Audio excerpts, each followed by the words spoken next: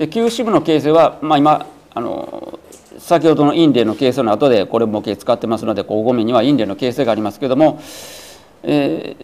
まず新面が全部残ったら必ず私はグルーブ入れます。グルーブ入れないとどんなに削ったかわからないし、でグルーブを入れて、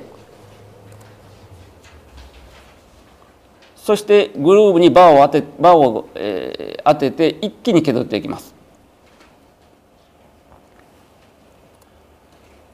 一気に削って隣接面だけ残します。主に僕はK2 のバーを使いますね。K2 のバーでここまで一気に削ります。もちろん絶足も後削って、隣接面をこれちょうど隣接面だけ残ってる絶足と新足を K2 のバーで削った後 K1 のバーでここを抜きます。K2 のバーでここを抜くと隣接紙を削ってしまうので、K1 のバーで削っていきます。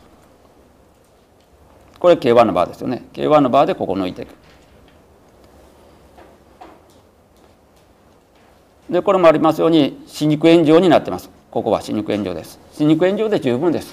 もちろんカリエスがあれば別ですけども、歯肉炎上で十分。そして最後に咬合面を削ります。咬合面削るのは一番最後です。最初に咬合面削ってしまうと、これ何を表していると言いますと、根がこの方向にあります。それと例えば7番から前歯までのブリッジをする場合、この方向に削ってください。必ずこの方向です。前歯がこの方向に、新面がこの方向にあるので、これと平行にするためにはこの方向です。この方向に削るとほとんど削らない。これ外形なんですけども、この方向と大体同じような方向にあります。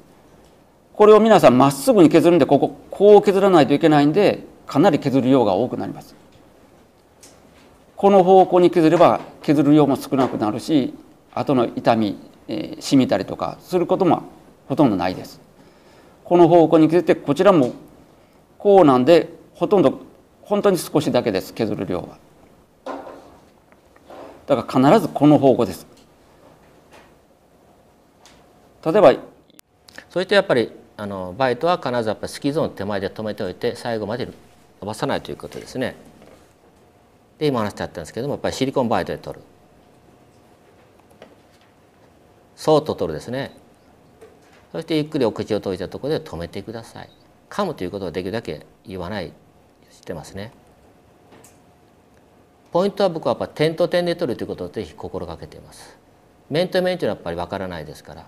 ただそうは言ってもですね、保険診療の場合はプレートが非常に不安定なケースがあるんですよね、上顎の場合。そういう場合は裏技なんですけども、多分使ってる先生おられるかもしれませんけど、